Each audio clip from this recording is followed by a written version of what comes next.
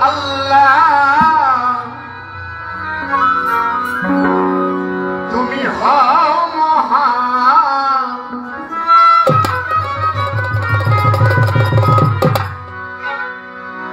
তোমারি নামে আরম্ভ আরম্ভ করলাম তোমার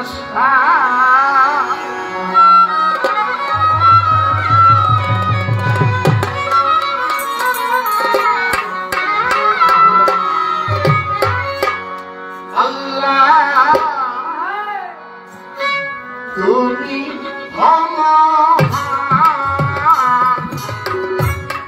তোমারি নামে আরম্ভ করলাম তোমার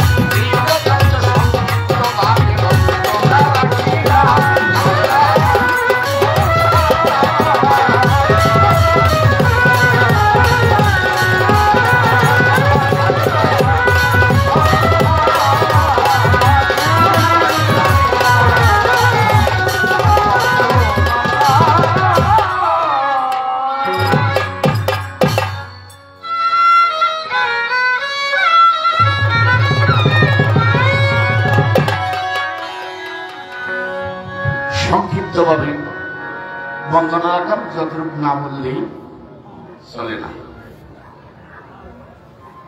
আমার বিপক্ষে শিল্পী বা গায়িকা, বাংলাদেশের সুনামধন্য গায়িকা, আপনারা সবাই তার এক নামে চিনেন, পুতুল দেওয়ান। বড় সুন্দর বন্দনা গাইলেন, বন্দনার পর একটি গান গেলেন, খুব ভালো লাগছে। তো বসে বসে একটা জায়গায় চিন্তা করলাম, সে চিন্তাটা হলো তার বন্দনা গানে তুমি নারায়ণ নারায়ণ নারায়ণ, কি এরকম গেছে না? তারপরে একটা শব্দ বলছে নিরঞ্জন নিরঞ্জন। আপনারা জ্ঞানী সমাজ, আমি বসে বসে দেখলাম নীর শব্দের অর্থ পাখির বাসা, নীর শব্দের অর্থ পাখি, নীর শব্দ পাখির বাসা, নীর শব্দ পানি, আবার নীর শব্দ কালো, নীর শব্দ কালো, নীর শব্দ পাখির বাসা, নীর শব্দ পানি, জন শব্দের অর্থ ব্যক্তি। ওই যে নিরঞ্জন, জন শব্দের অর্থ কি? ব্যক্তি। এখানে পাখির বাসা, এখানে কালো আর পানি, আর এখানে আসতেছে ব্যক্তি। জন অমুক জন, কথা আছে না? কে রে? আর ওই যে অমুক জন। জন শব্দের তো ব্যক্তি। নীর পাখির বাসা, নীর কালো, নীর পানি, আর এখানে আসলে জন। এই তিনটার একটু মিলাই আমার কোয়েন তো কিটা করলেন আপনার বুঝিনি। আমি বলি না, ডিকশনারিতে যা পাইছি তাই কলাপ করলাম আর কি। আমি এখানে আসার একটাই গন্তব্য আসছিলাম, আল্লাহ বাঁচায় রাখছে, আপনাদের চরণ দুলা নেওয়ার জন্য এবার আসলাম, আল্লাহ নাইছে। তো আনা যিনি অতি কষ্ট করে আমাকে এনেছেন, আমার আপা, আমাদের উত্তরখান হাজরা সাকু বিষয় মাজারের মহিলা খাদেম উত্তরখান, সে রাহেল আপাই আমাকে আনছেন। ভাই আমার বাড়ির অনুষ্ঠান আসতে হবে, গত বছর আসছি, সে রাহেল আপা সালাম। আর উনি যে দরবারে মহিলা খাদেম আর হাজরা সাকু বিষয় বাউল সমিতির সভাপতি, আমি মদন পাগল। আমি বাংলাদেশের যে কোনো স্টেজে যাই, এটা বিরাট বড় গুরুত্ব দায়িত্ব পালন করি। সে সমিতির পক্ষ থেকে সভাপতি হিসাবে সে দায়িত্ব হলো প্রত্যেকটা স্টেজে আমি 5টা বা 10টা করে কোরআন শরীফ, আল্লাহর বাণী, পবিত্র কোরআন শরীফ, সেটা বাংলা। আমরা অনেকে আরবি বুঝি না, আরবি না বোঝার জন্যই আমাদের সমিতির তরফ থেকে সে কোরআনটাকে সম্পূর্ণভাবে বাংলা। আমি 5টা বা 10টা কোরআন শরীফ দিয়ে থাকি আমাদের সমিতির তরফ থেকে। আর সেখানে আমাদের সেই দরবারের যিনি চেয়ারম্যান, সে সিআইপি এনামুল হাসান শহীদ সাহেব, ওনার উদ্যোগে এই কোরআনগুলো দেওয়া হয়।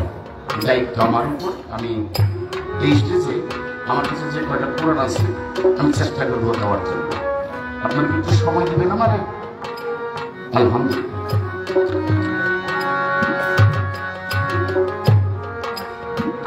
এই কোরআনটা সম্পূর্ণই বাংলা। আমি সর্বপ্রথম কমিটির একজনকে অনুরোধ করব, যিনি আজকে দরবারের প্রতিনিধি পীর তাহের সাহেব, ওনার পক্ষ থেকে একজন এসে যেন এই কোরআনটুকু গ্রহণ করেন। ওনার পক্ষ থেকে যে কোনো একজন এসে কোরআনটুকু গ্রহণ করেন।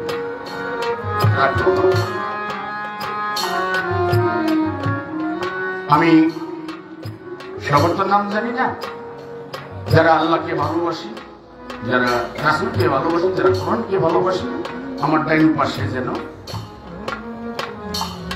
যে কোনো একজন এই কোরআনটুকু গ্রহণ করেন। কিন্তু আপনারা ভয় পায় না, কোরআনের কোনো মূল্য নেওয়া হয় না। এওটা বলি, আমাদের সমিতির তরফ থেকে 5টা বা 10টা কোরআন আমরা বিনামূল্যে দিয়ে থাকি। এটার কোনো বিনিময় আমরা নেই না, এটা আমাদের সমিতির তরফ থেকে দিয়ে থাকি। নবীনগর গানে গেলাম, এরকম কোরআন দিছি করে, নবীনগর গানে গেলাম, কোরআন দিছি করে এক প্রবাসী আইসা আমাকে 10,000 টাকা দিচ্ছে, ভাই আমার চরিত্র করেন। আমি ভাই 10 না 10 লক্ষ টাকা দিলে আমি এটা নিতে পারি না। ওনাকে মাথা হাতায়া, ওনার শরীর হাতায়া, ওনার 10,000 টাকা আমার রিটার্ন দিয়ে দিচ্ছে। আমি বিশেষভাবে অনুরোধ করবো আমাদের সমিতির পক্ষ থেকে, আপনার নাম আব্দুল মান্নান সাহেব, উনি উপস্থিত, জয়কৃষ্ণপুর ইউনিয়ন মান্নান সাহেবকে আমি বিনীতভাবে অনুরোধ করবো আল্লাহর বাণী কোরআন গ্রহণ করার জন্য।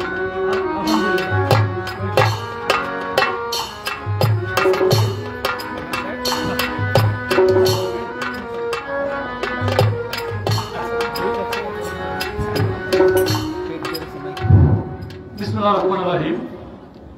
সম্মানিত আজকের এই অনুষ্ঠানের যে আয়োজক, তার প্রতি শ্রদ্ধা রাখি। উপস্থিত দুজন গুণী শিল্পী আমাদের মাঝে উপস্থিত হয়েছেন, আর উপস্থিত আছেন আপনাদের শ্রোতা ভাই বোনেরা। আসলে ধর্মের পাশাপাশি আমরা যারা এই যে গান শুনি, আসলে এই গান শোনার ভিতরেও কিন্তু অনেক কিছু বুঝের জিনিস আছে।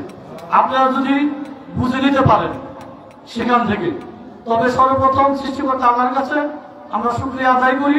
আমরা মুসলমান, আমাদের প্রথম কাজটা যেন আমরা করি। দ্বিতীয়ত, মানুষ বেঁচে থাকার জন্য, মানুষ জ্ঞান অর্জন করার জন্য এই গানের ভিতর দিয়ে অনেক কিছু পেয়ে থাকে আজকের এই সুনামধন্য শিল্পীদের মাঝ দিয়ে। তা আমি আপনাদেরকে ধৈর্য সহকারে এই আজকের যে পালা দেবে, সে পালাটা আপনারা সুন্দরভাবে উপভোগ করবেন এবং এখান থেকে কিছু নিয়ে যাবেন, যেটা আমি মনে করি পৃথিবী সৃষ্টিকর্তার পরে বাবা মার খেদমতটা সবচেয়ে সেরা। এই জন্য আমি মনে করি সকলে গিয়ে ওই বাবা মার খেদমতটা আপনারা করবেন। সবাই আল্লাহর তরফ থেকে আমি মনে করি পরকালে শান্তি, ইহকালে শান্তি। সকলকে ধন্যবাদ। সবাই সুখে থাকেন, সুন্দর থাকুন। আসসালামু আলাইকুম।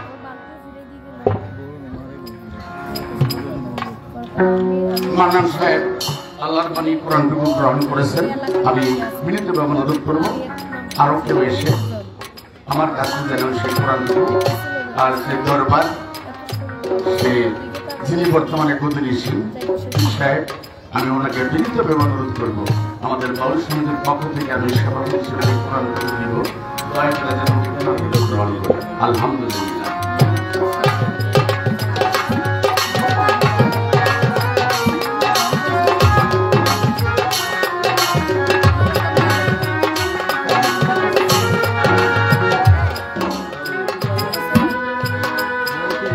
আমি আরো বিনীতভাবে অনুরোধ করবো, আমার কাছে আরো কয়েকটা কোরআন আছে, তার সাথে সাথে আমার বিপক্ষের শিল্পীকে আমি বলবো তোমার কি দিছিলাম, পাইছিলাম, কারণ আমার সাথে যে শিল্পীরা গান হয়, আমি চেষ্টা করি যে বাংলাদেশের প্রত্যেকটা বাউল শিল্পীর হাতে যেন একটা করে কোরআন পৌঁছাই দিতে পারি।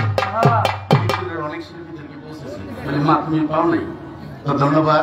আমার বিপক্ষের শিল্পী আমার মেয়ে পুতুল সরকারকে আমি অনুরোধ করবো, সে আমাদের বাউল সমিতির পক্ষ থেকে যে কোরআন শিল্প, সে একটি বাংলা কোরআন গ্রহণ করার জন্য।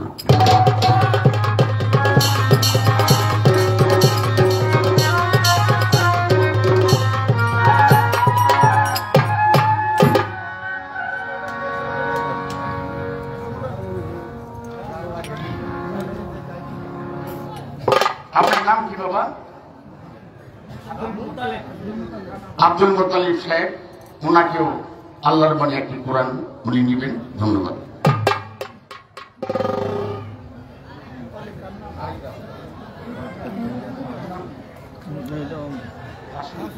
মোহাম্মদ হাসু সাহেব, উনি ইচ্ছাকৃতভাবে আরেকটি কোরআন গ্রহণ করেছেন। ধন্যবাদ সবার।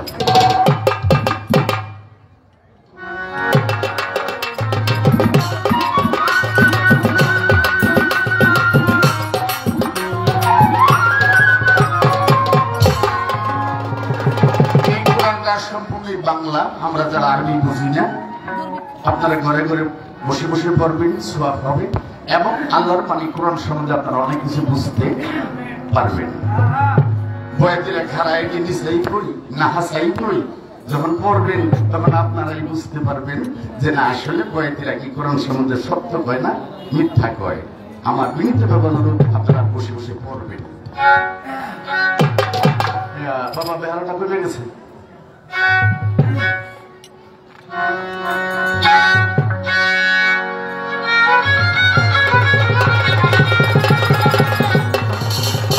ছোট্ট করে একটি গান গাবো, যিনি আমাদের আখির বিশেষ পয়গম্বর সাল্লাল্লাহু আলাইহি ওয়াসাল্লাম, যিনি দুজাহানের বাদশা।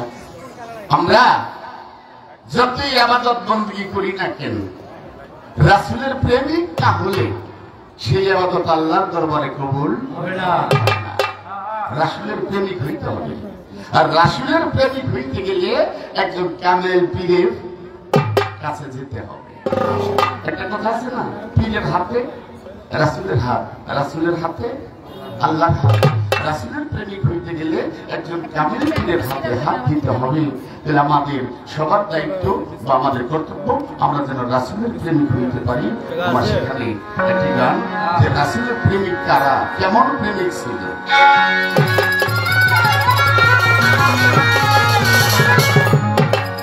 আরে পাগল ছিলাম আশকারানি,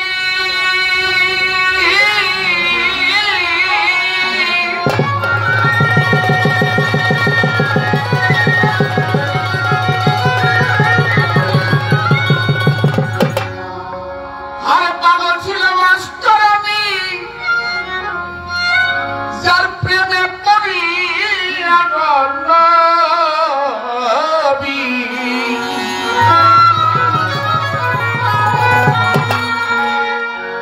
আরে গভীর রাত্রে পাগল হলো আল্লাহ ওয়ালা যারা, আরে পাগল হলো আল্লাহ ওয়ালা যারা, মন কেবল পাগল হলো আল্লাহ ওয়ালা যারা।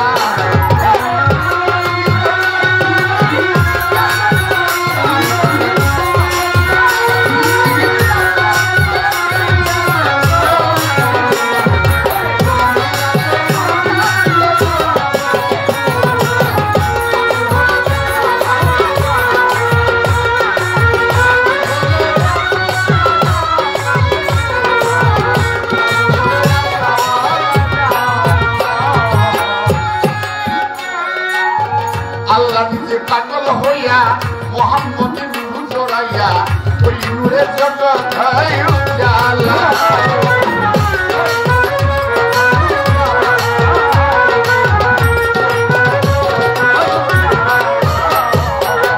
আল্লাহ নিজে পাগল হইয়া মুহাম্মদের নূর জড়াইয়া ওই নূরের জগৎ হয় উজালা।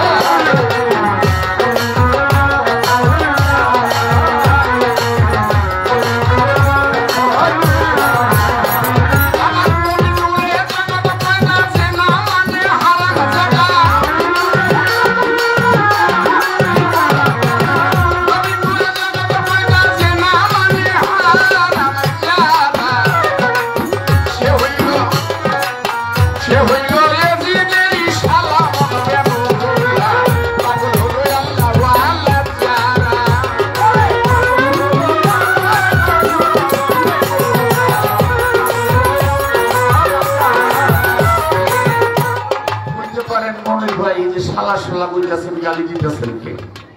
না, গালি দেই না, সম্পর্কের কথা বলি। আমরা অনেকে জানি, অনেকে জানি না। বোন বিয়ে করলে ছোট ভাই কি হয়? শালা হয় না? বোন বিয়ে করলে ছোট ভাই শালা হয়, আর বড় ভাই সম্বন্ধী হয়। নাকি গালি হইল? গালি না, সম্পর্ক। কারণ আমরা অনেকে জানি, অনেকে জানি না। আমাদের যিনি আখির বিশেষ পয়গম্বর সাল্লাল্লাহু আলাইহি ওয়াসাল্লাম, যিনি দুজাহানের বাদশা, অবশেষে উনি এজিদের বাবাকে দেয়। এজিদের বাবা মাবি, এই মাবি আর বোন বিয়ে করছে আমার কাছে। অনেকে জানি, অনেকে জানি না। মাবি আর বোন রাসূল বিয়ে করেছেন, তাহলে সম্পর্কে কি হয়? এটা অনেকে বলতে পারেন গালি দিতেছে, গালি না, সম্পর্কের কথা বলছি।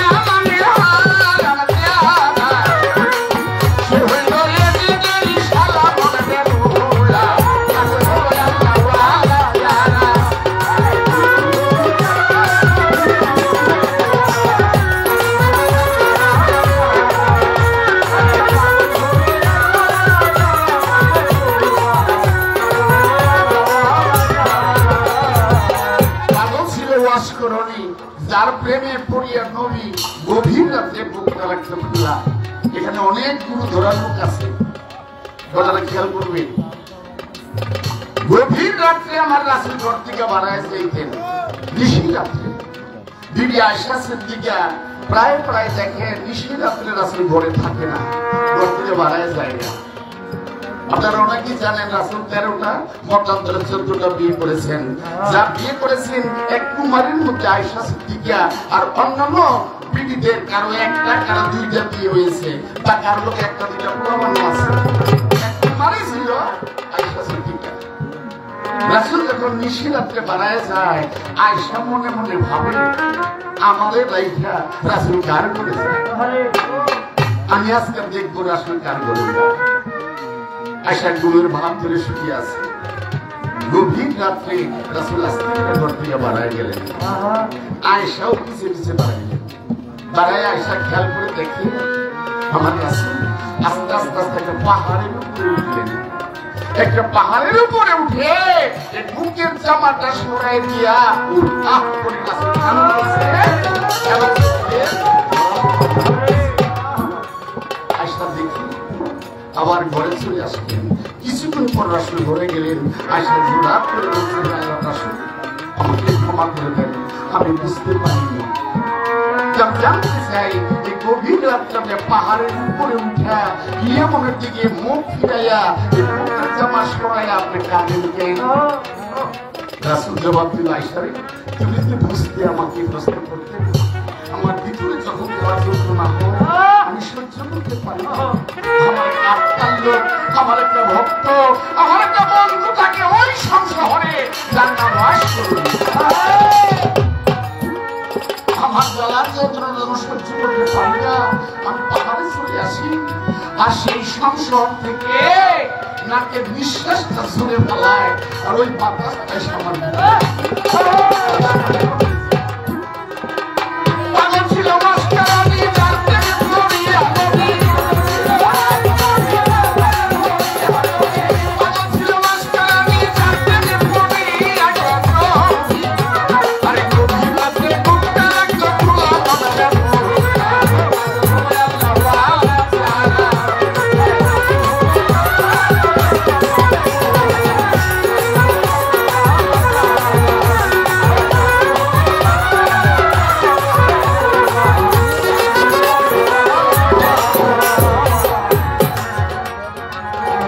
নবী পাগল হইয়া বাবা দূর পাহাড়ে যায় চলিয়া,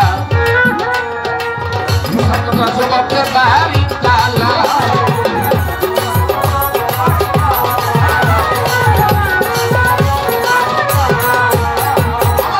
নবী পাগল হইয়া দূর পাহাড়ে যায় চলিয়া, মুসাফিররা জবাব দেয় বাহারি তালা।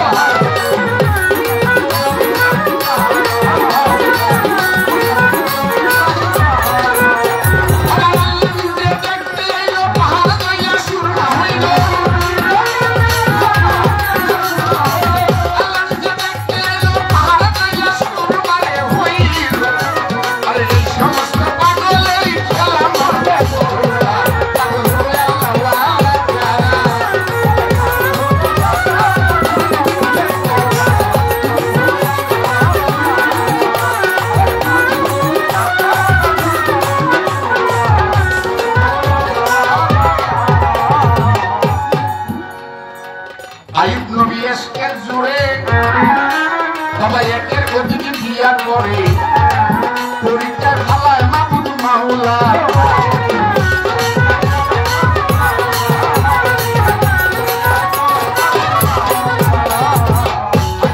এসকের জোরে একের গতিকে বিয়া করে, পরীক্ষার খালায় মাবুদ মাওলা।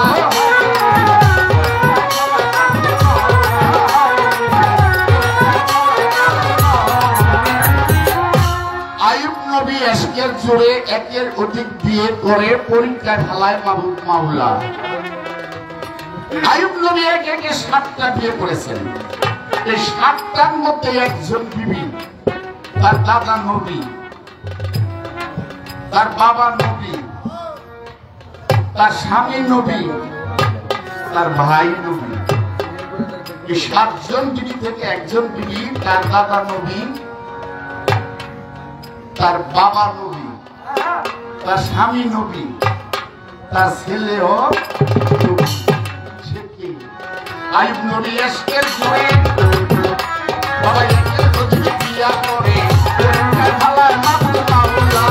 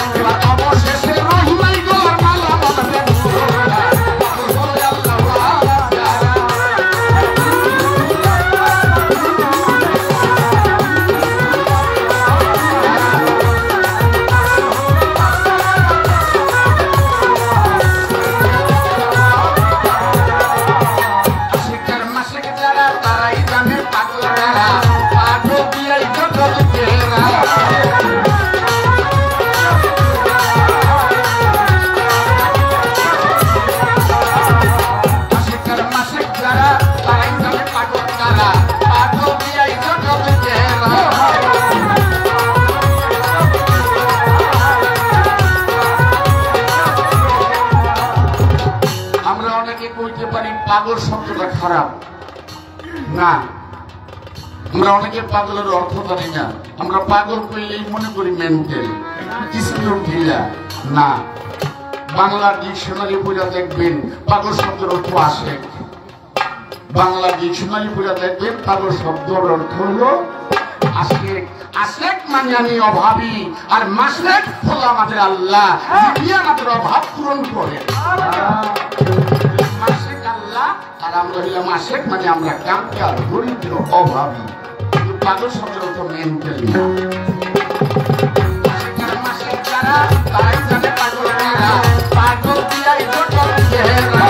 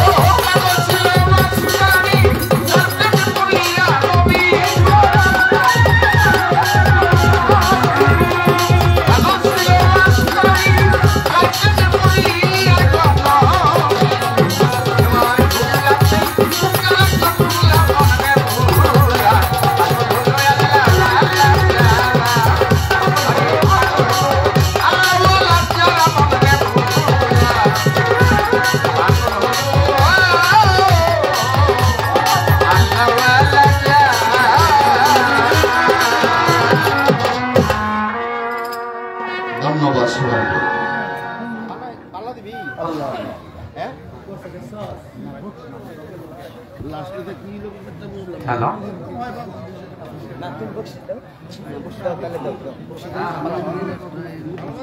ধন্যবাদ আমাদের জ্ঞানের প্রতি পাত্তার বিজ্ঞানী পাগলমণি সাহেবকে। তারই বাসায় থাকে সোনালীর বাবা রফিক ভাইয়ের মা ফরিদা পারভিন 200 টাকা দিয়ে দোয়া জানিয়েছেন। সেই সাথে আমাদের এই 5 নং ওয়ার্ডের তাঁতি লীগের সভাপতি আব্বাস জমিদার 100 টাকা দিয়ে দোয়া জানিয়েছেন। ধন্যবাদ সকলকে।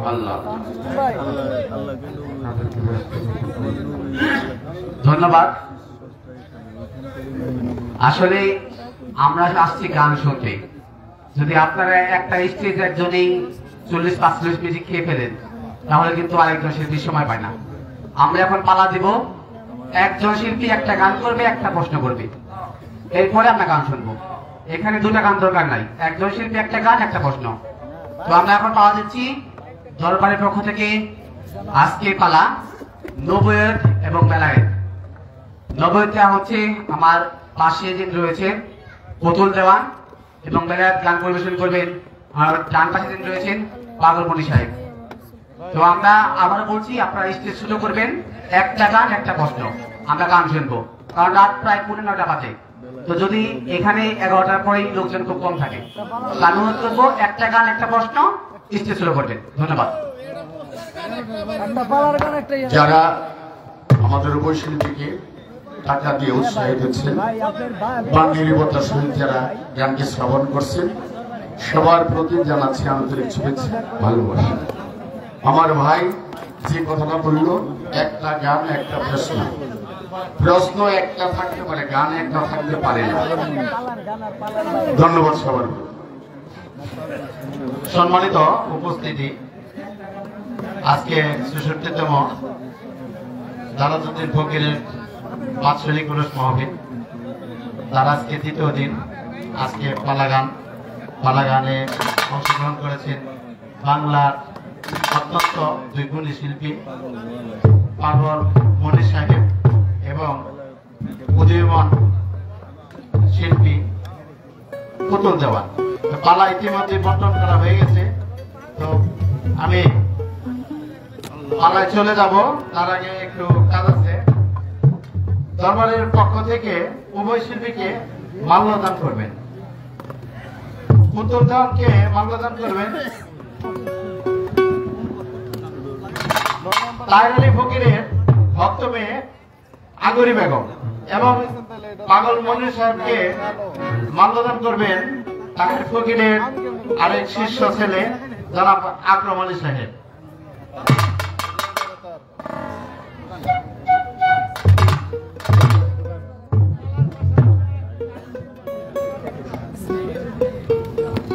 আমি বলেছিলাম যে একটি গান, আসলে একটি গান না, একটি হচ্ছে প্রশ্নের গান, এরপরে একটি থাকবে ভাবের গান। ঠিক আছে?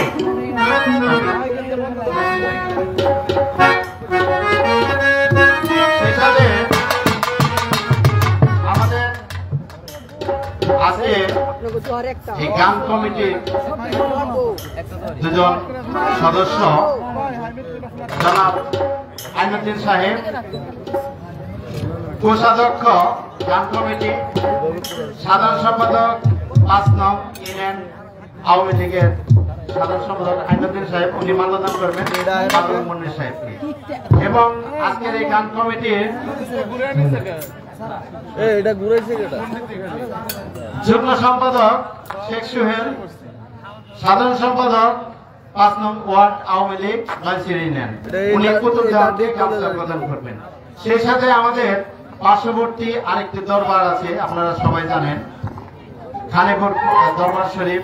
সেই দরবারের বর্তমান পীর সাহেব, উনি দুই শিল্পীকে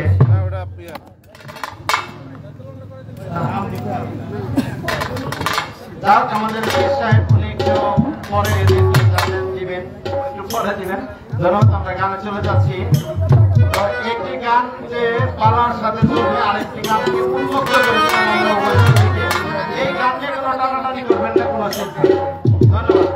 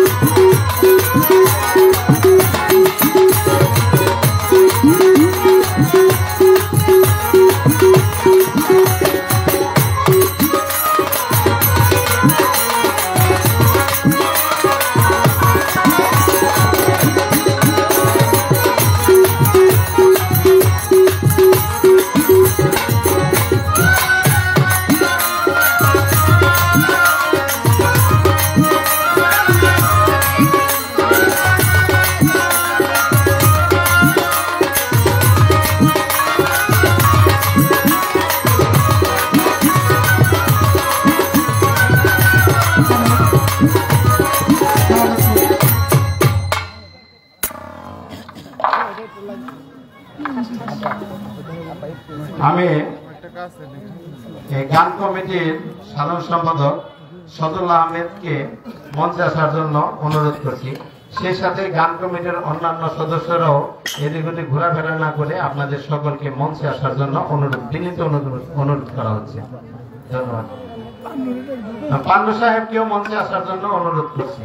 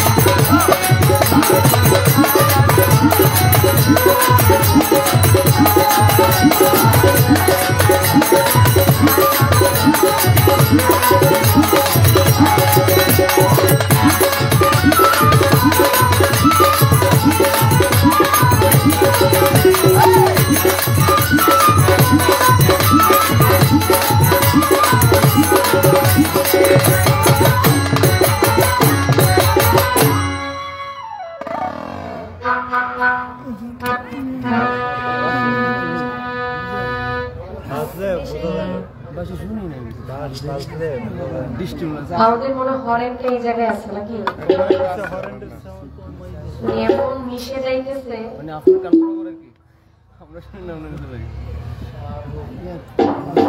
কোনটা ক্লিয়ার বোঝা যাচ্ছে না সবাই আপনার অবস্থা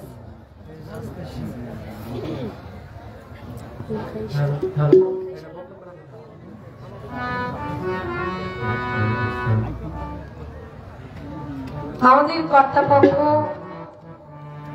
আজকে আমাদের গান কমিটি যারা আমাদের মতো বা আমার মতো একজন ক্ষুদ্রতম শিল্পী আপনাদের সম্মুখে দাঁড় করেছেন। আসছি আপনাদের মাঝে, আসার পর আমাদের দুজন শিল্পীর আজকের প্রথম যে আসর, যেটাকে বন্ধনা পর্ব বলা হয়, এটা আমাদের হয়ে গেল, এটা শেষ করলাম। আমি এখানে প্রথম আসছি, আর আমার আজকে ডান পাশে যিনি বসছে, যিনি আমার বাবার সমতুল্য, যাকে আমি বাবা বলে ডাকি, যার সাথে আপনাদের দোয়ায় আমার আগে পরে অনেক গান হয়েছে, যিনি আমাকে মেয়ের মতো স্নেহ করেন, ভালোবাসা দিয়ে কথা বলেন, আজকে আবারও তাকে ভাগ্যকর্মে পেয়েছি। উনি হয়তো এখানে গতবার আসছে, উনি গান করেছেন, গানে সেটা বলেছেন। তো আমি ক্ষুদ্রতম মানুষ, এটা আমি বলতে পারি। উনি একজন জ্ঞানী মানুষ, তো তার পাশে থেকে আজকে যতক্ষণ আমাদের গান হবে, আমি কিছু কথা, কিছু গান করার জন্য চেষ্টা করব। আশিক যারা, আশিকের অন্তরে আপনার খোরাক দেওয়ার চেষ্টা করব। তাই খোরাকের মাধ্যমে পালা পেলাম। পালাটা আসলো কি? পালা আসলো নবুয়ত এবং বেলায়েত। বেলায়েতের পালা পাইলেন। বেলায়েতের পালা থেকে গান করবেন আমার বাবাজি পাগল মনির সাহেব, আর আমাকে দেওয়া হয়েছে নবুয়তের ভূমিকা থেকে গান কথা বলার জন্য। কমিটির ভাই আগেই বলে দিয়েছে, প্রশ্ন হবে একটা, গানও হবে একটা। তারপর আবার পাইলাম গান হবে দুইটা। হ্যাঁ, প্রত্যেক মঞ্চে গান হয় দুইটা, প্রশ্ন হয় একটা। যদি আমার ভাব হয় ছোট, যদি কথা এসে পড়ে, তখন কিন্তু আবার থামাইতে পারবেন না। কি কথা ঠিক কিনা? ভাব যখন লাগে যাইব গা, তখন 2টা 10টা বুঝি না। যেটা দিব হেড দেওয়ার বুদ্ধি কইরা, বুদ্ধি খাটাইয়া ওই একটার ভিতরে একটা, ব্যাগটার ভিতরে একটা। এমনি দিয়ে দিব। ওই ভাই কইতেছে সারা সারি নাই, এক করে জায়গা মতো কইছে না।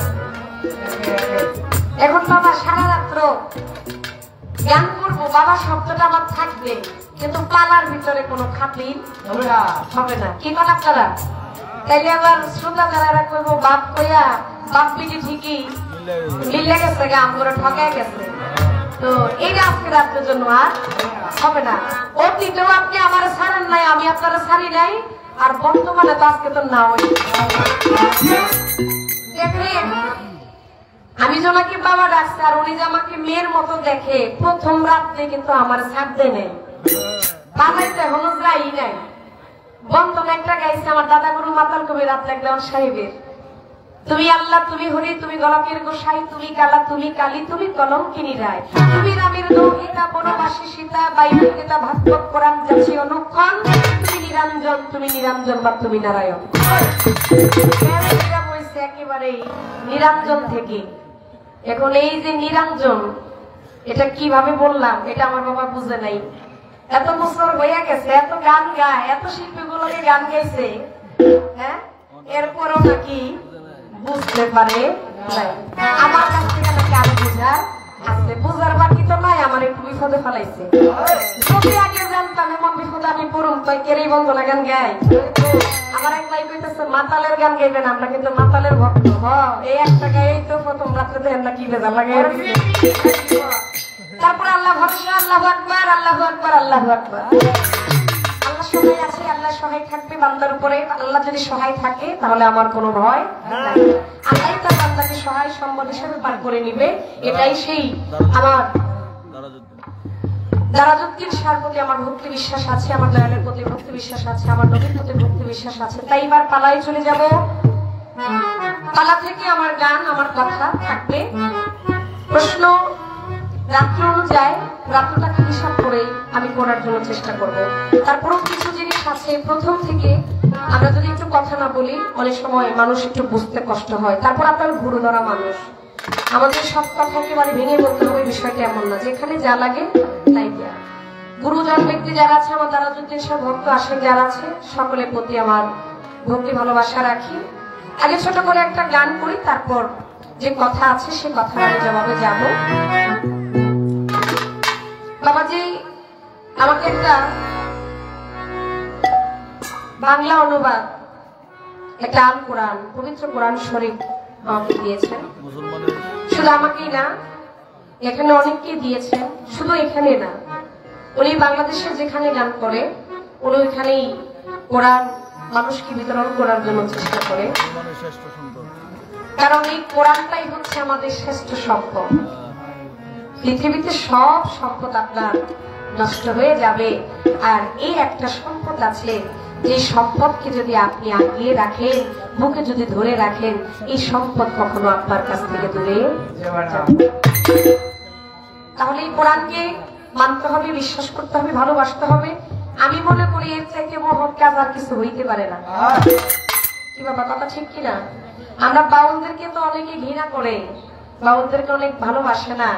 বাউলা শুধু গান বাজনাই করে, আল্লাহ রাসূলকে বিশ্বাস করে না, আল্লাহ রাসূলের পথে চলে না। আমি তাদেরকে বলতে চাই, বাউলরাও ধর্মের কথা, বাউলরাও ধর্মের পথে আছে।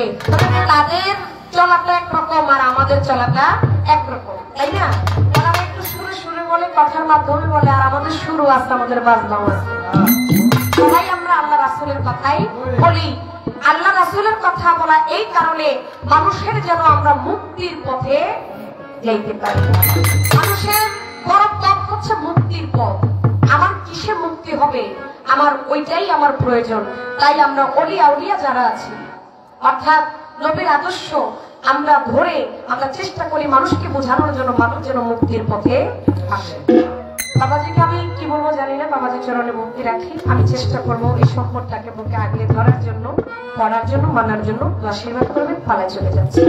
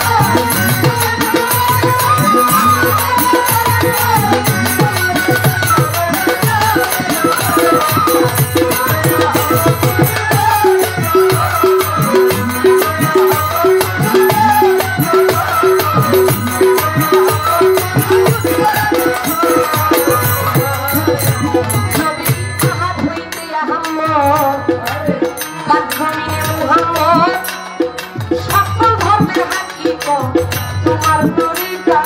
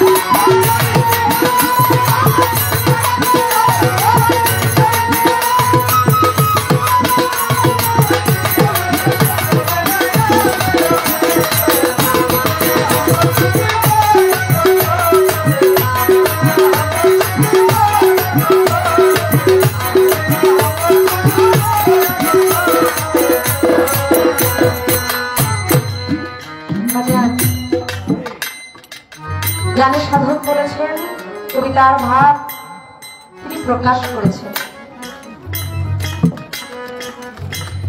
আমার নবীজির পুত্রত্বের শান যদি কাগজ হইত 27 মান, তবু লেখা শেষ হইত না তার নামেরও ব্যাখ্যা। এস মেহাম্মদ হুজুর পড়ানো সখা। ও বাবা, এই পৃথিবীতে যত গাছপালা তরুলতা আছে, এগুলাকে যদি আপনি কলম বানান, আর এই পৃথিবীতে যত নদী নালা পানি পর্বত যা কিছু আছে, এই পানিকে যদি আপনি কলমের কালি বানান, আর এই পৃথিবীতে আমাদের আসমান জমিন আকাশ পাতাল যা আছে, এগুলাকে যদি কাগজ বানান, কাগজ বানিয়ে আমার নবীর যদি সম্মান যদি আপনি ব্যাখ্যা করেন, আপনি যদি লিখতে থাকেন, তারপরেও শেষ হবে না। হবে কেন হবে না? কারণ আমার আল্লাহ তিনি হলেন রাব্বুল আলামিন, আর এই জমিনে আসছে আমার দিনের নবী রাহমাতাল লিল আলামিন। লা ইলাহা ইল্লাল্লাহ মুহাম্মাদুর রাসূলুল্লাহ সাল্লাল্লাহু আলাইহি ওয়াসাল্লাম। বাজান, লা ইলাহা ইল্লাল্লাহ 12টি হরফ। কয়টি হরফ? 12টি হরফ। আবার পাশে আছে 12টি হরফ। কি? মুহাম্মাদুর রাসূলুল্লাহ। লা ইলাহা ইল্লাল্লাহ পাশে আছে মুহাম্মাদুর রাসূলুল্লাহ, অর্থাৎ এই রাসূল করিম আমার দিনের নবীর কারণে এই পৃথিবীতে আজকে আপনি আমি যা কিছু দেখতেছি তার কারণেই সৃষ্টি, নবীর কারণেই সবকিছু। আমার পালাতকে আমি আগে বলবো, আমার নবী হইল তিনি নবুয়তের অধিকারী, আমার এই নবী হইল বেলায়েতের অধিকারী। তাই কোন ব্যক্তি যদি, আমি বেলায়েতের বিপক্ষে কথা আমি বলবো না, আমি সেরকম শিল্পী নই, আমি বেলায়েতের একজন অধিকারী, আমি বেলায়েতের একজন নাইবে রাসূল, একজন আল্লাহওয়ালা ব্যক্তির কাছে আমি নিজে আত্মসমর্পণ করেছি।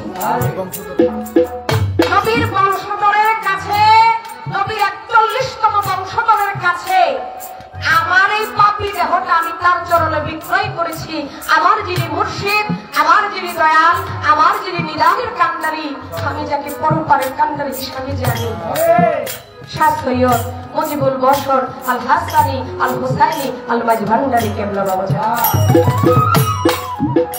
আমি বেলায়েতটাকে বেলায়েতের পীর অলিকে আমি মান্য করি, আমি সম্মান করি, তবে আমার এখানে একটা কথা আছে।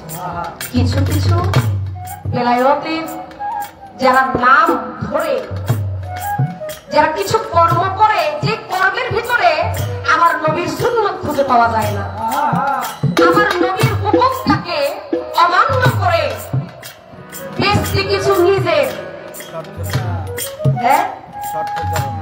স্বার্থের কারণে দেখা যায় কিছু কিছু জায়গায় এমন কিছু বলে, এমন কিছু করে যেটা আমার নবী করে যায় না। আমার নবীর অনেক কিছুই তারা অমান্য করে তারা বেলায়েতের একজন মানুষ হয়ে বসে থাকে। আমি একজন বেলায়েতের ফকির, আমি এরকম আমার পক্ষে আসলে এইভাবেই করো না। আপনি বেলায়েত মানেন, বেলায়েতের কর্ম আপনি করেন, কিন্তু আমার নবী যেভাবে শিখিয়ে দিয়ে গেছে ওইভাবেই আপনাকে করতে হবে। নবীর বাহিরে যদি আপনি যান তাহলে সেটা কখনোই কবুল হবে না।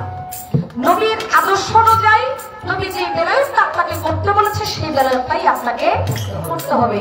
তাই আমি বলবো যেই নবীর নবুয়ত সেই নবীরই হইল বেলায়েত। তাহলে আমার নবী যেটা করে গেছে, যেটা করার জন্য বলছে, আমি কি যা অমান্য করতে পারি বাবা? আমি সেটা কখনোই অমান্য করতে পারি না। তাই বলবো অমান্য আমরা কেউ করি না, কিন্তু নবী যেটা বলে গেছে সেটার বাহিরে চলা যাবে না। আর ওইটার বাহিরে যদি আপনি চলেন তাহলে কখনোই পীর মুর্শিদও পাবেন না, হককারী যারা আল্লাহর ওলি তাদেরকেও পাবেন না, আমার রাসূলকে পাবেন না। আর যে ব্যক্তি রাসূলকে পেল না সে কখনো খোদাকেও পাইতে পারে না। আমরা এমন নবীর উম্মত হিসাবে দুনিয়াতে আসছি যেই নবী এখনো মদিনাতে শুয়ে তার উম্মতের জন্য কাঁদে। আমার নবী বলে, আমার উম্মত ব্যতীত আমি বেহেশতে প্রবেশ করব না। যার কোনো নিজের জন্য কোনো চিন্তা ভাবনা নাই, শুধু একমাত্র ইয়া উম্মতি ইয়া উম্মতি, তার উম্মতের চিন্তাই তার ভিতরে। আর সেই নবী বলছে আমি আমার উম্মত ব্যতীত আমি বেহেশতে যাব না। কিন্তু দুঃখের বিষয় আমরা তার কিছু উম্মত আছি যারা আমরা নবীকে প্রকৃতভাবে মনে প্রাণে ভালোবাসতে, ও বাবা ভালোবাসাটা হচ্ছে বড়, নবীর প্রতি ভালোবাসাটাই হচ্ছে বড়। আপনারা জানেন আমার নবীর অনেক সাহাবীর ভিতরে, নবীর তো অনেক সাহাবী ছিল, অনেক সাহাবীর ভিতরে একজন সাহাবী ছিল যার নাম জুলখাইসরা।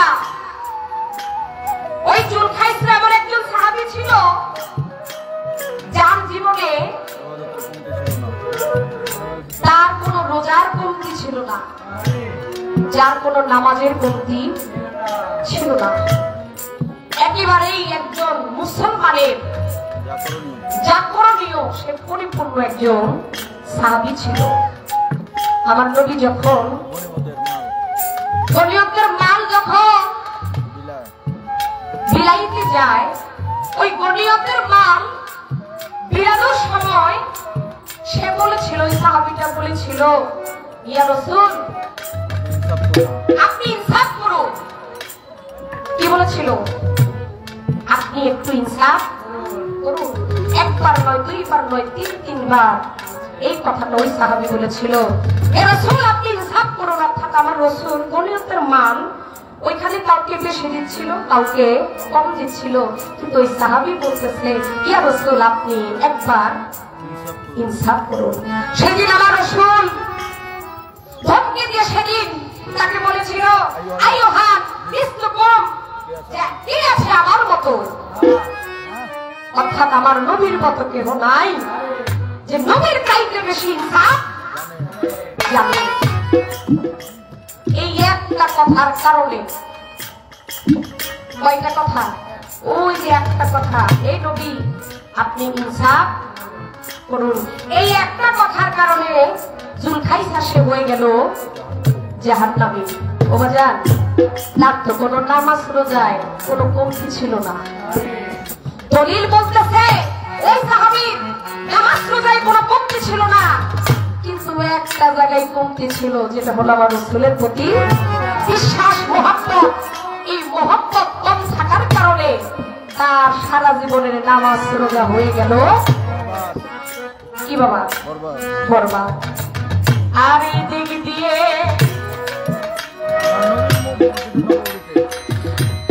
আমার নবী যখন মসজিদে নববীতে নামাজ পড়তে যায়, একজন ইহুদি আমার নবীজির জুতা মোবারক বুকেতে জড়াইয়া দাঁড়াইয়া থাকে বাবা। একজন ইহুদি আমার নবীর প্রতি তার এমন প্রেম, এমন ভালোবাসা, নবী যখন মসজিদ করে যখন নামাজ পড়তে যায়, নামাজ পড়াইতে যায়, ওই ইহুদি আমার নবীর জুতা মোবারক বুকের ভিতরে নিয়ে সে দাঁড়িয়ে থাকে, এমন ভাবে আগিয়ে রাখে যে আমার নবীর জুতার সাথে কারো জুতা যেন আমার নবী যেখানে যাইত, নবীর সাথে চলিত, শুধু এই জুতা আগলিয়ে রাখার কারণে এইভাবে অনেক দিন গত হইয়া গেল। দলিলেতে আসে অনেকদিন ইহুদির সন্তান, ওই ইহুদিটা আমার নবীর জুতা আগলিয়ে রাখছে। আমার নবী লক্ষ্য করে দেখে, হঠাৎ একদিন ইহুদিকে দেখা যায় না, ওই ইহুদির সন্তানটাকে দেখা যায় না, ইহুদিটাকে দেখা যায় না। আমার নবী চিন্তায় পড়ে গেল যে কিনা সবসময় আমার জুতা আগলিয়ে রাখার জন্য দাঁড়িয়ে থাকতো, পরে যে দেখা যায় না। আমার নবীর হঠাৎ করে তার জন্য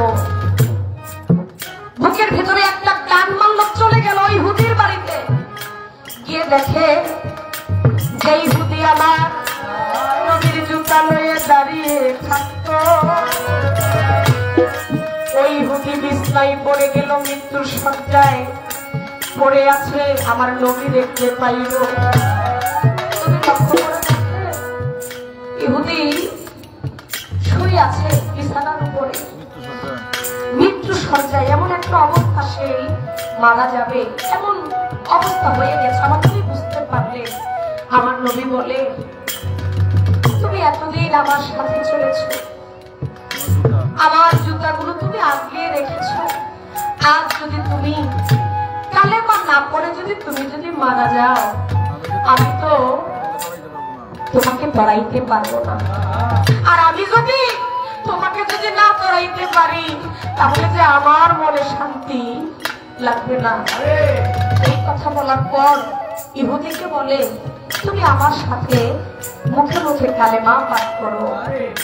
ইহুদি বিছনায় শুয়ে একবার আমার নবীর মুখের দিকে তাকায়, একবার তার বাবা মায়ের মুখের দিকে তাকায়, বাবা মায়ের মুখের দিকে তাকিয়ে আবার নবীর দিকে তাকায়, নবীর থেকে আবার বাবা মার মুখের দিকে তাকায়। ইহুদি কি করবে বুঝতে পারে না। সেদিন ইহুদির বাবা মা বলে, আমরা তো ইহুদি রয়ে গেলাম, তুই যার সঙ্গ করছস, আজকে এই নবী যাই বলে তুই তাই কর, আমাদের থেকে তোর আজকে যাওয়ার কোনো সময় নাই। আজকে এমন নবী ঘরে আসছে, এই নবীর মুখে এই নবী যা বলে তাই যদি তুই করস, তাহলে তোর আর কোনো হিসাবের দরকার হবে না। সেই দিন আমার ইহুদি নবীর সাথে কালেমা পাঠ করে মুসলমান হইয়া গেছে, জান্নাতি হইয়া গেছে, দলিল প্রমাণ করে। তাহলে বাজান দেখেন, এই ইহুদির কোন নামাজ রোজাই ছিল না। ছিল ইহুদির কোন নামাজ রোজা থাকে? একজন মুসলমানের হচ্ছে নামাজ রোজা, ইহুদির কোনদিন নামাজ রোজা হয় না। ইহুদি যখন মুসলমান হয় তখনই তার জন্য নামাজ রোজা। আর ইহুদি তার কোনো নামাজ রোজা ছিল না, কিছুই ছিল না। কি ছিল? আমার নবীর প্রতি একটু মহব্বত, একটু ভালোবাসা, যেই ভালোবাসা আমার নবীর জুতার প্রতি ছিল। দেখেন কত বড় প্রেম, কত বড় ভালোবাসা। আর এই নবীর জুতার প্রতি প্রেম দেখায়, আর নবীর প্রতি মহব্বত দেখায় হয়ে গেল জান্নাতি। আর এইদিকে আমার নবীর একটা দোষ খুঁজা হয়ে গেছে সে জাহান্নামী। কিন্তু কোন নামাজ রোজাই তার করতে ছিল না। তাহলে আমরা তো সেই নবীর উম্মত। এই নবীর উম্মত হইয়া আমরা এখনো নবীকে চিনতে পারি নাই, নবীকে ভালোবাসতে পারি নাই। ও বাজান, ভালোবেসে মনে ঈমান এনে বিশ্বাস এনে যে ব্যক্তি কালেমা পড়ে আমার রাসূলের সুন্নাতটাকে যে আঁকড়ে করলো, সেই কিন্তু প্রকৃত একজন মুসলমান। আর যে প্রকৃত মুসলমান হয় তার আর কোনো ভয় থাকে না। তাই সেই নবীর প্রতি যেন বিশ্বাস থাকে, ভালোবাসা থাকে। অনেক অনেক নবী আমাদের পৃথিবীতে আসছে, আদম নবী থেকে শেষ আখেরি নবী পর্যন্ত। নবী হচ্ছে 313 জন নবী। এই 313 জন নবী, নবীদের কিন্তু নবুয়ত ছিল, এক এক নবী এক একটার মাধ্যমে নবুয়তি পেয়েছে। আপনারা জানেন আমাদের মুসা নবী লাঠির উপরে তার কি নবুয়তি পাওয়ার ছিল, এই লাঠি দিয়ে সে নবুয়তির পাওয়ার দেখাইতো। আর আমাদের ইউসুফ নবী যার নবুয়তি ছিল চেহারা মোবারক, এই চেহারা দেখে মানুষ পাগল হয়ে যেত। আর আমাদের দাউদ নবী যার নবুয়তি ছিল এই কণ্ঠের ভিতরে, তার এত সুর ছিল যে সুরে মানুষ পাগল হয়ে যেত। আর আমাদের সুলেমান নবীর নবুয়তি ছিল কোথায়? তার আংটির ভিতরে।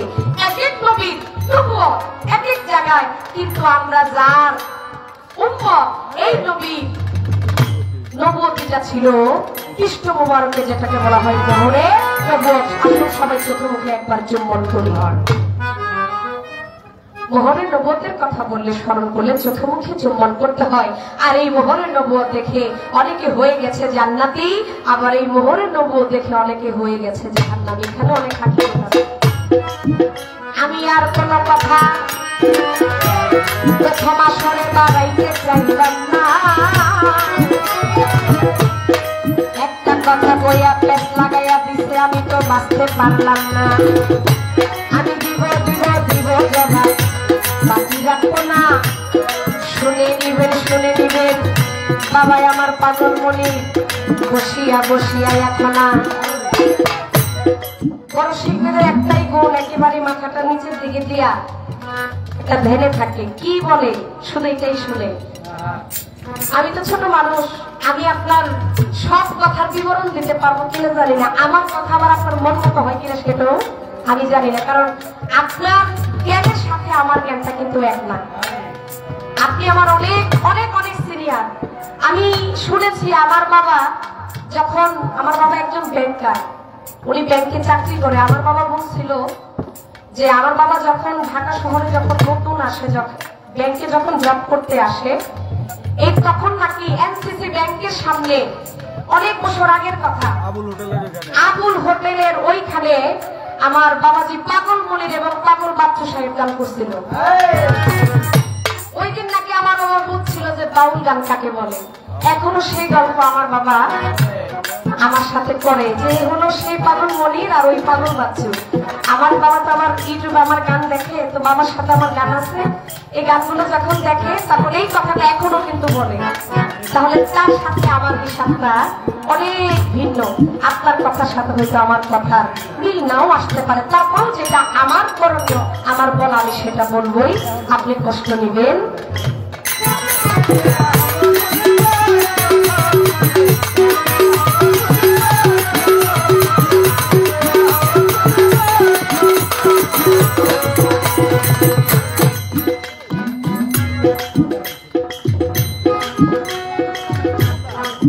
আমাদের মাঝে সম্মানিত মেহমান বৃন্দ আসছে, আমাদের মাননীয় চেয়ারম্যান সাহেব আসছেন। আমি আমাদের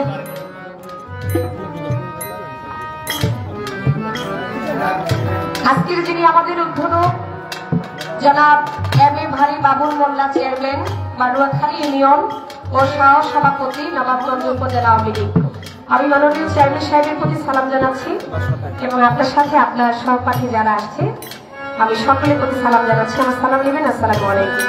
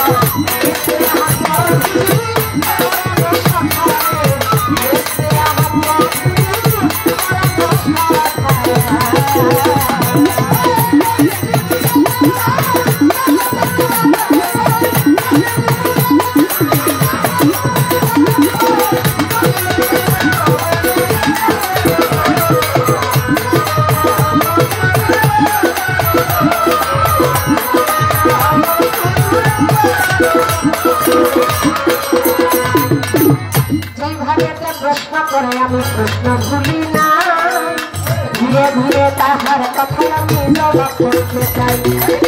যেভাবে কথা রাখে বন্ধু না থেকে আমি কথা ভুলি না, ধীরে ধীরে তাহার কথা জবাব করতে চাই।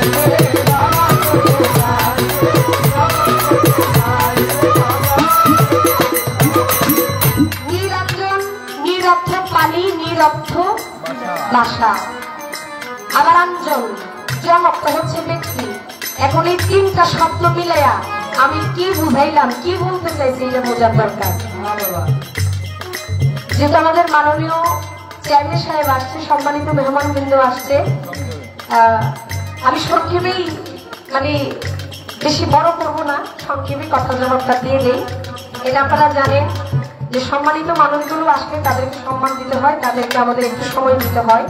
তো যার কারণে সময় আমি দিব, কিন্তু আমার কথাটা আমি আসলে একটু ছোট করেই ফেলবো। নিরর্থ পানি, নিরর্থ বাসা। বাবা কোন পানি? যে পানি আমরা খাই, যে পানি নদীতে থাকে, যে পানি টিউবওয়েলে থাকে, ওই পানির কথা কিন্তু মনে নাই। কোন পানি? এক বিন্দু পানি। যেই পানিটা আপনার আমার ভিতরে আছে, কিন্তু এই পানিটা কিন্তু আমরা সবাই দেখি না। দেখি না কোন পানি? এক বিন্দু পানি। যেই বিন্দু, এক বিন্দু পানি ছিল আমার বাবার মস্তক। আমার বাবার মস্তক থেকে যেটা চলে গেছে আমার মায়ের গর্ভে, আর মায়ের গর্ভে যখন চলে গেছে তখন সেটা হয়ে গেছে একটা বাসা। কোন বাসা? এই পুতুল দমনের বাসা। অর্থাৎ এখানে বোঝানো হয়েছে কোন বাসা? এই দেহ বাসাটা, এই পুতুল দমনের বাসাটা, যেই বাসাটা আগে ছিল না, ওই এক বিন্দু পানি থেকে হয়েছে যেটার জন্ম। এটা যখন 10 মাস 10 দিন যখন মায়ের গর্ভ থাকে, গর্ভ থেকে যখন ভূমিষ্ঠ হয়, তখন আমি পুতুল দেওয়ার পরিপূর্ণ একজন মানুষ হয়ে পৃথিবীতে আসি। আর এই মানুষটার ভিতরে ওই যে একজন ব্যক্তি আছে, যেই ব্যক্তিটাকে সহজে কেউ চিনতে পারে না, কেউ ধরতেও পারে না। এটা কোনজন?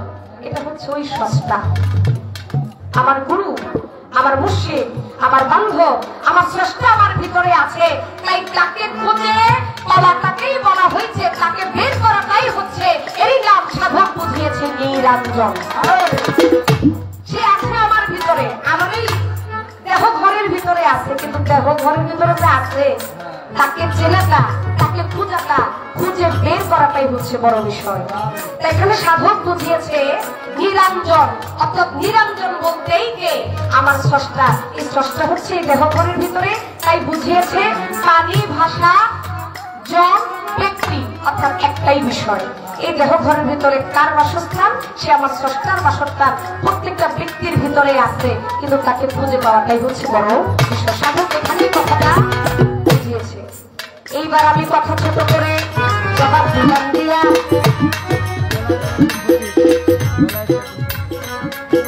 আজকে যেহেতু বেলায়ত চাইবে পাগল মনির বাবা, আমি একটু কথা জানবো আসরে দাঁড়াইয়া।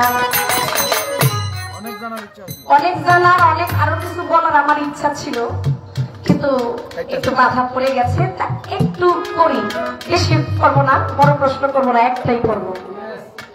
আজকে যেহেতু পাগল মনি, ওই পাগল এত সহজ বিষয় না, বলছে না এই কথাটা। আজকে যেহেতু বেলায়েতের একজন ফকির পাইয়া লাইছি, আবার নামেও টাইটেল আছে পাগল মনি। আজকে পাগলিয়ে প্রশ্ন করি, আপনারা কি বল? অবাজান আমার একটু জানার দরকার, বেলায়েতের এমন একজন পাগল ছিল, সেই পাগলকে আমার আল্লাহ একে একে 41 বার সালাম দিছে, কিন্তু ওই পাগল একবারও আমার আমার আল্লাহর সালামের জবাব দিলেন না। এটা আবার কোন পাগল? যেই পাগলকে কোন পৃথিবীর মানুষে কিন্তু সালাম দেয় না, দিছে কে? আমার আল্লাহ। এই বেলাতে পাগলটাকে যত সহজ পাগল না, এটা খুব কঠিন একটা পাগল। আমার একটু জানার দরকার বেলায়েতের এটা কোন পাগল, সে কে? যাকে নাকি যিনি হচ্ছে আমার স্রষ্টা, যিনি পৃথিবীর মালিক, সেই আমার স্রষ্টাই আমার আল্লাহ ওই পাগলকে একে একে 41 বার সালাম দিতে। এটা কোন কর্ম করলে পাগল আল্লাহর কাছ থেকে সালাম পায়? হ্যাঁ, আমার একটু জানার দরকার এটা বেলায়েতের কোন কর্ম, যে কর্ম করলে আমার আল্লাহ পাগলকে সালাম দেয়। এই কর্মটা একটু বলে দিবেন। আর এটা কোন পাগল ছিল যেই পাগলকে কিনা আমার আল্লাহ একে একে 41 বার সালাম দিয়েছে, কিন্তু ওই পাগল আমার আল্লাহর সালামের জবাব দেয়? এই একটা প্রশ্ন। আর একটা প্রশ্ন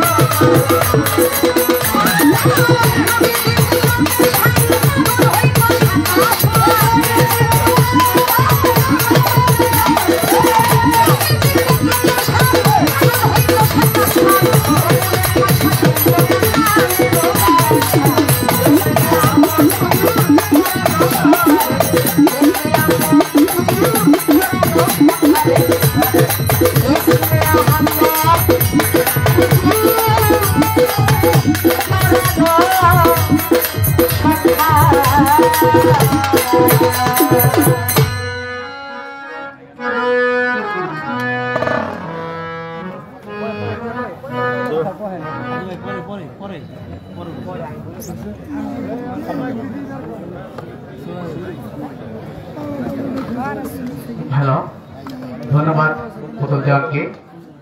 আমি দেখেছি যে পুতুল দেওয়ান তার এক গানে কিন্তু মঞ্চ জমে দিয়েছে, একজন মানুষও কিন্তু উঠে নাই তার গানে।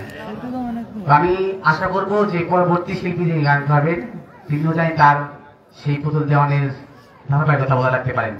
আর ধন্যবাদ। আমরা ইতিমধ্যে ঘোষণা শুনেছি যে আজকে অনুষ্ঠানের সম্মানিত উদ্বোধক নবাবগঞ্জ উপজেলা আওয়ামী লীগের সম্মানিত সহসভাপতি, বারোখালী ইউনিয়নের সম্প্রদষ্টা, বারোখালী ইউনিয়নের সম্মানিত চেয়ারম্যান এমএ বাড়ি বাবুল মোল্লা আমাদের মাঝে উপস্থিত হয়েছেন আজকের অনুষ্ঠানের সম্মানিত সভাপতি, নবাবগঞ্জ উপজেলা আওয়ামী লীগের সদপ্তর সম্পাদক, এই গান কমিটির সম্মানিত সভাপতি জনাব অ্যাডভোকেট নান্নু মিয়া।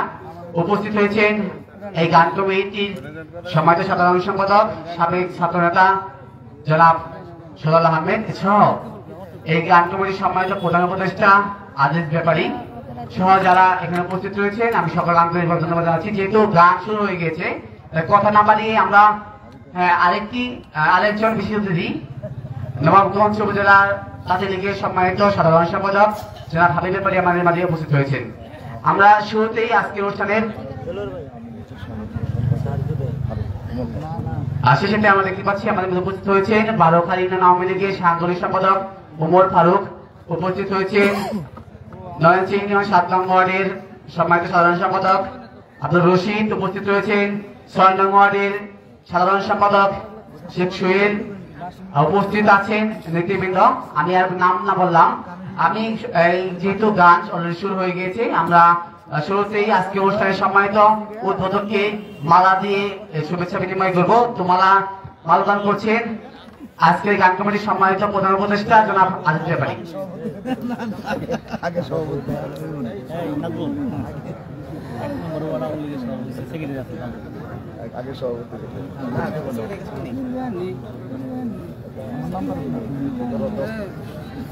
বিশেষ অতিথি আছে সাধারণ ভাইয়ের নাম। সেই সাথে আজকে অনুষ্ঠানের সম্মানিত সভাপতি অ্যাডভোকেট নানু মিয়াও আজকে অনুষ্ঠানের উদ্বোধককে মালদান করছেন।